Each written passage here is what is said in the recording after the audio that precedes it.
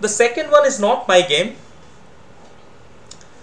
The second one, this happened during Asian Games, 2011. So I was playing in in India. The Indian team was, I think, myself, Sashi, Hari. There was Gopal and Adiban, I think. Yeah, I think this was the Indian team for Asian Games. And in the individual rapid tournament, my good friend Rustam Kasimdzhanov, he won the championship. Now there was one game that I was watching live when Rustam was playing against an Indonesian grandmaster, Susanto Megaranto. And I was just like, they were playing, I was just next to their board. My game was also going on, and as I finished my game, I just sat there and I was watching Rustam's game, and I was fascinated by his psychological trick which he did in fraction of second. So let's move on to that game.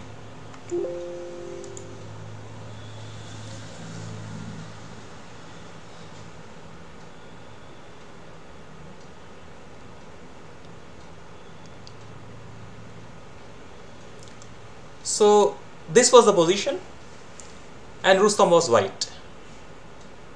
2010 in China, Guangzhou. It's a dead drawn position. There is just nothing. There is just no hope right now. For instance, the easiest way to make a draw is to play bishop f6, and this king pawn endgame is also dead draw. There is just absolutely no chance black white can win this. Also moves like, let's say black says, okay, I will just play bishop e7 and bishop d8. I see somebody says bishop g7. Yeah, bishop g7, he'll take, and after king e6 he will always be on time.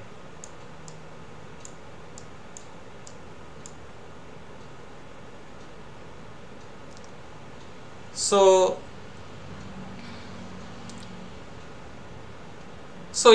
this sacrifice does not work, and if you try to play g5, it turned out that even this king pawn endgame is a draw. Even this is a draw. There is just no way. If sometime this pawn is changed after h6, even if black puts his king all the way to b7, it's still a draw. So basically there is no way black can lose this. So I was wondering, why Rustam is playing. And at this stage, Megaranto played bishop c1. Nothing wrong with this move, but I was very impressed. And they were playing in like seconds, like they had probably 1 minute each. I was very impressed with the speed Rustam sensed the tiny bit of winning chance that he has, and it was very important not to show the trick. It was very important for Rustam to sort of deceive his to camouflage his main idea. So he makes a move in this position which had no meaning as such. He played bishop a1. It did not make any sense. I mean, when you see a move like bishop a1, it's like, okay, what's the big deal? Yeah, I can literally play anything. So the guy plays bishop e3, nothing wrong. Rustam plays bishop c3 back, and Susanto, he knows this is draw. Yeah, just bishop a1, bishop c3. What is going on? He plays bishop c1 back, and believe it or not, now white is completely winning, because now c5. And white is totally winning. The point is, for dc5 there is bishop e5, and for bc5 there is bishop a5. I found it fascinating.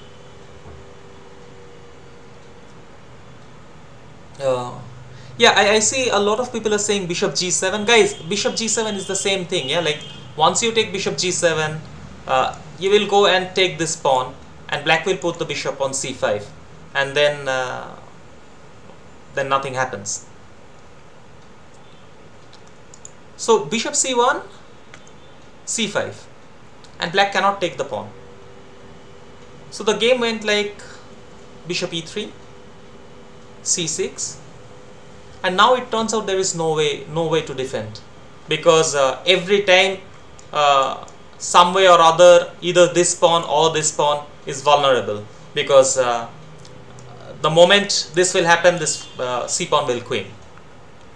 So he played bishop c5, bishop e1, bishop d4, bishop g3, and already we can see that black is you see, the problem is if black plays bishop c5 here, because okay, bishop d6 is threatened, and after bishop c5 already this wins. So he played king e7, check. Now king e8 is more or less forced, because otherwise bishop d8 happens, and white yeah, so here again bishop b6 is threatened, and white won this game. So later I asked, immediately when the game finished, I spoke with Rustam, and he told me a very interesting thing, that as soon as the guy played bishop c1, he realized that there is this bishop e3 bishop c3 idea in order to play c5, but he didn't want to play it here. He didn't want this to come as a threat, and also this only works with the bishop on c1. Like imagine if there is if he had played bishop c3 in this position, and black plays bishop g5, still c5 will not work, because takes bishop a5, there is bishop d8. So it was very important that he plays this kind of meaningless move, bishop a1, and such a beautiful trick. So I thought this is kind of a kind of nice psychological trick that he did with seconds on his clock. One more game, this also I saw live. This happened in Spanish League somewhere in 2014. So our team, there were few Spanish grandmasters, and top board Harikrishna was playing, and then there was Adiban and myself. So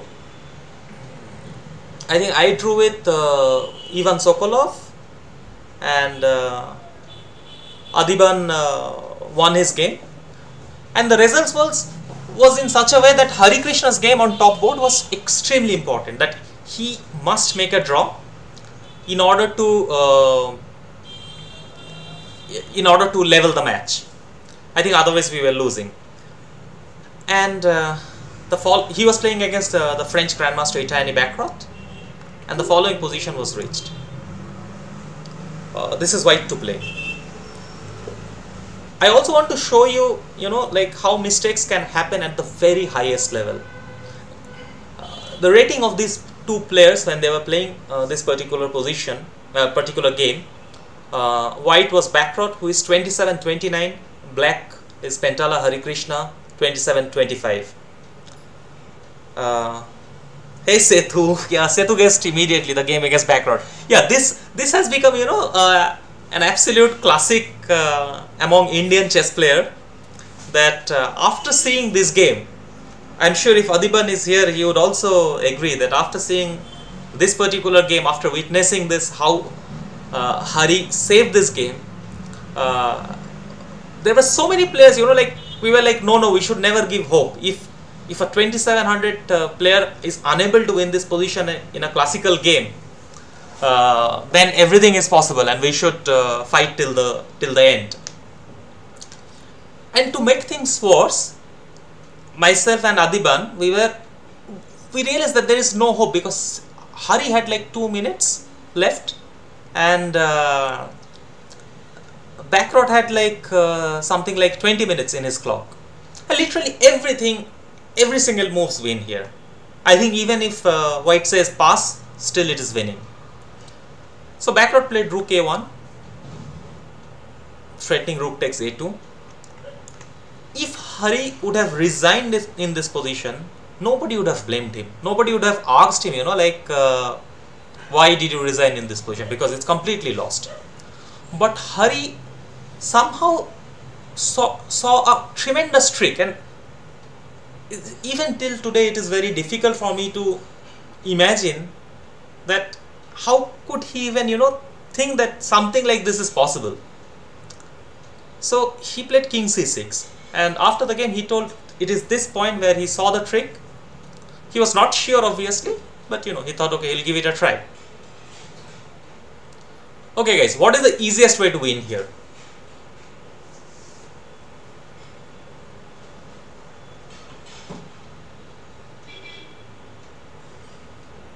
Setu, tell me what does it mean by stream la join pannunga?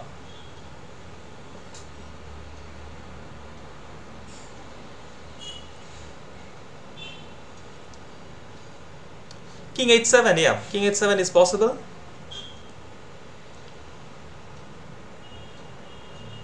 Okay, what else? What else apart from king h7, guys? Rook a2. Atul Dahale says rook a2. Gaurang B says rook a2. Shauraj Bosch king h7. Thank you, Shauraj, for joining. Rook a2 Shahid. Padmini rook a2. Alright, rook a2 is definitely winning. There is nothing wrong in rook a2. Rook takes a2. Setu, he's asking to join the stream. Sure, one day. Rook a2, g8 queen. This wins. There is nothing wrong in this. But king h7. What is wrong with king h7? Nothing wrong, yeah? Why should we even get into queen versus rook? King h7 happened in the game. And Hari innocently played rook a7. What to do now? What should white play now after king h7, rook a7? This is also completely winning.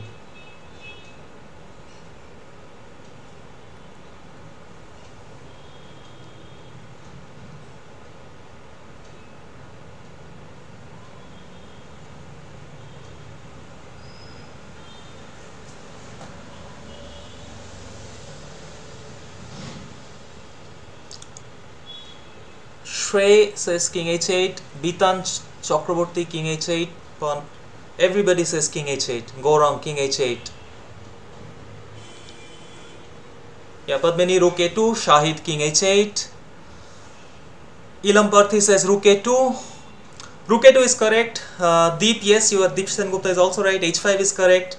Everything is winning. Shauraj Bose says king h8. Well, here king g6 wins. Here h5 wins. Here rook takes a2 wins. Here if white makes pass, that also wins. And as Deep pointed out, king h8 is what happened in the game. It looks completely winning. And Hari goes rook a4. And at this point actually Bacrot started laughing.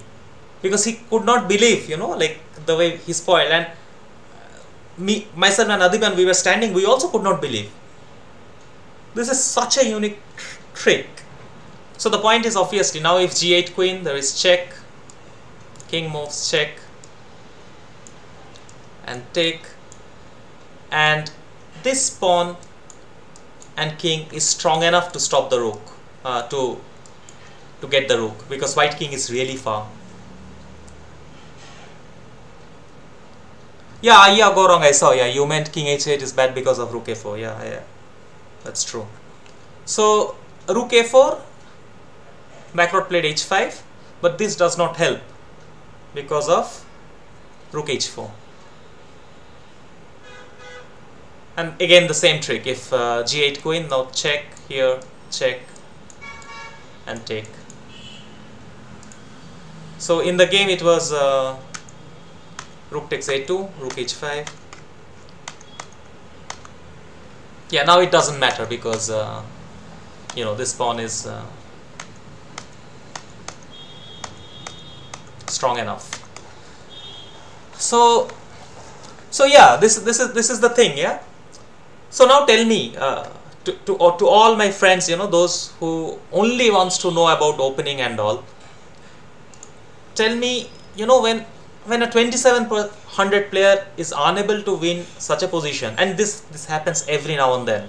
Yeah, Bacrot's elo was 27-29, and he has one of the best technique. It's not like, you know, he's not a technical player. So I think first and foremost the criteria should always be you know, improving your calculation and understanding.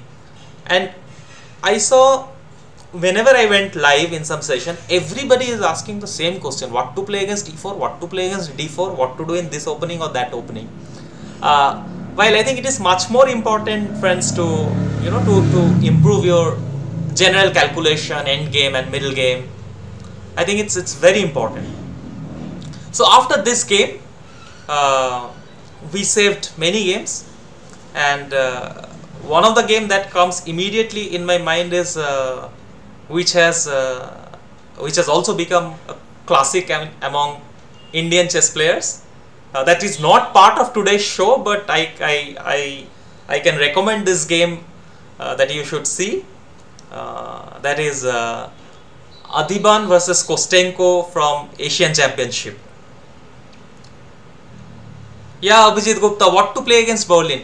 You know, you can see one game, Ganguly versus Gupta from a national championship.